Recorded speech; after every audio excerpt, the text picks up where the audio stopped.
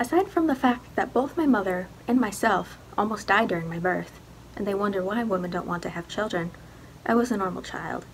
I did not get to experience normalcy for very long, however, because everything went wrong the day of my christening. This was a tradition in the royal family. The christening was a chance for the kingdom to celebrate the birth of a prince or princess, and for the royal family to come together as one. Essentially, it was a family reunion with the entire kingdom watching, so no pressure.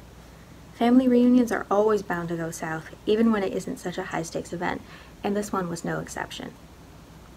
You see, my father had one responsibility, to put together the guest list, and he managed to omit the most important person he could possibly choose.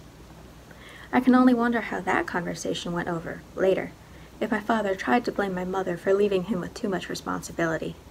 He often tried that, putting the blame on my mother for his incompetence, and it was never fair of him to do that, but especially in this case. She had nearly bled to death during childbirth, and was still pale and shaky several weeks later when the planning for the christening was underway. There was no way she could be held responsible for planning the guest list. Yet, if I knew my father at all, he would claim it wasn't a man's job to do such a task, and if only my mother had done it, we wouldn't be in this situation at all. Perhaps he's right about that, but even if he's right, that doesn't mean it's fair. He forgot his sister. Sibling relationships are always complicated, I have heard, making me glad that I don't have any siblings myself.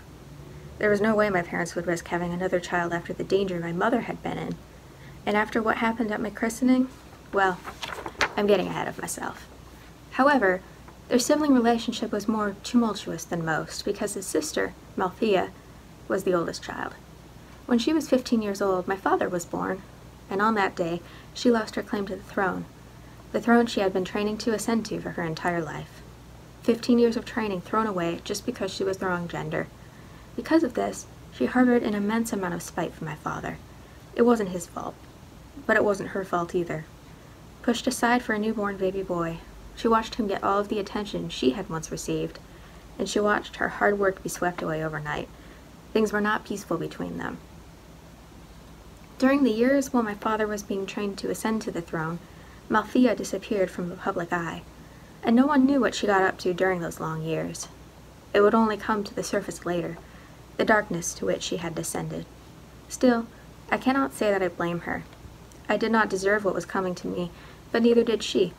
My father remained oblivious to her feelings, just as he has remained to my own. I think it's just his character. But that is not an excuse for how he treated his sister. And now that my father was a father, he had forgotten to invite Malthea to the christening. Thank you for listening. I hope that you check out Mirror Mirror, and I'm really excited to read the rest of the stories in it as well. Bye!